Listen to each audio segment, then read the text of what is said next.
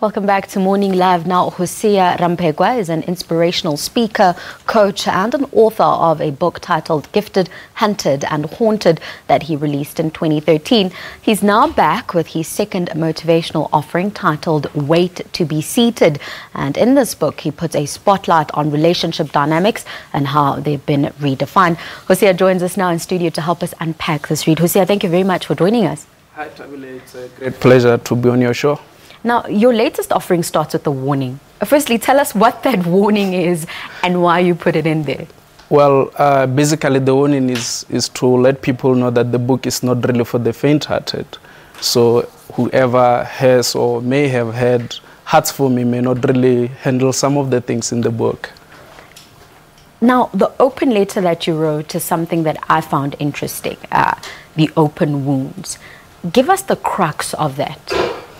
Basically, if you check the dynamics of relationships, men have been at fault most of the time, whereby we inflict harm on women. So as a result, I thought that for my own crimes and the crimes of my fellow brothers, I should come out there and write that open letter and apologize it. And can you believe so many people have contacted me telling me that the letter has really helped them, you know, to sort of deal with some of their issues. So, and I think it bodes very well. I think what I like about it is that you've got a man who's having an honest conversation about the things that men do to women, you know, the not so good things that men do to women in relationships. How did you balance the dynamics in terms of telling the story of men, but also making sure that a woman can still read the book and find it useful? Yeah, basically, as I said, that relationships are very interesting and very complex because either somebody watching at home, it's either they are in a relationship or they want to be in a relationship or they want to be out of a relationship. So as a result, I came out and spoke about my own wounds and my own experiences, the triumphs and the trials of relationships that I went through. And as a result, that's why I brought the balance, because you watch the news, you hear of femicide, somebody kills a woman whom they claim to have been in love with, and that's not okay. So as a result, for other people, we said, how do you deal with the heartbreak, for instance, you know? So those are some of the things that are in the book. At the same time, someone would come and say, I mean, you're relatively young. How much experience have you had in love and relationships to be able to pin down a book about relationships? Well, as young as I am, I've been around the world, so, and I've fallen in love. I don't know about you, but if ever you've been in love before, guess what? Actually, what inspired my book was a heartbreak, because I was out in the eastern parts of Johannesburg, you know, talking about my Facebook, and guess what? I look down the road, there's this drop-dead gorgeous lady, and I'm like, I flipped the script, then I changed my talk because I wanted to impress her. Then impressed she was. A couple of days later, I get a number, and then we go on dates. One day, her lips rests on mine and gives me a new identity. I was no longer a horse, but I was honey.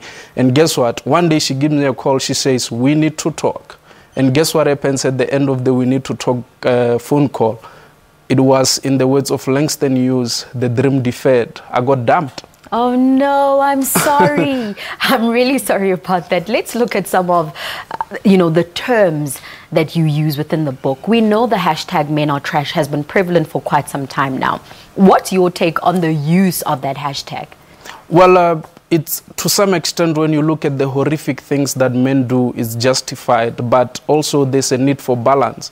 You know, not all men are trash, because what we need to say is that society is messed up and men are messed up. So because, can you believe, Tabile, in South Africa, 68% of households are led by women. And that means men have run away and some men died and all that. So men are endangered species. But because of so many pressures from society and so on, men don't know how to really handle themselves. And they also don't know how to handle the pressures such as being heartbroken and all that. That's why somebody turns a gun on somebody for leaving them. So there's a lot, because I think we need to move to actually, from it being just a hashtag to it being a conversation that will bring about solutions and make sure that our society becomes great. And I think it's great that the conversation should be led by men, because men in themselves are the ones, you know, that are abusing women. Not to say that, you know, there aren't instances of women who abuse their partners, but in terms of predominance, you've got men who abuse women. Just finally, I think there's always a notion you know, that the new age man or the current man is not adapting to the new age women, and that's what's leading to all of this. Would you say that's an accurate statement? Yeah, partly right, because the biggest thing that we need to deal with, men, is identity. What makes a man? Is it because you went to the mountain and got cut? Or what makes a man? Is it the car you drive? Or is it the number of women that you take to bed and all that? So we need to say, what is the essence of a man besides his material accumulations? So once we deal with a man, to say your identity is a man, you are unique, you are the way that you are, and you are cool the way you are. Besides, you don't need other materialistic things to make you cool. So finding yourself, knowing yourself as a man. So by knowing yourself, you know who you are, and you know whose you are, and you know who you are not. Look, Hosea, this is an amazing book, and it's great that men are finally taking a stand and starting the conversation. It'll be interesting to hear more from you. Thank you so much for joining us. It's been a pleasure, ma'am. That was inspirational speaker and coach, as well as author Hosea Ramphekwa, and he was talking to us about his latest book titled Wait to be Seated, a read that explores and redefines the dynamics of love and relationships. We're back with more after the break.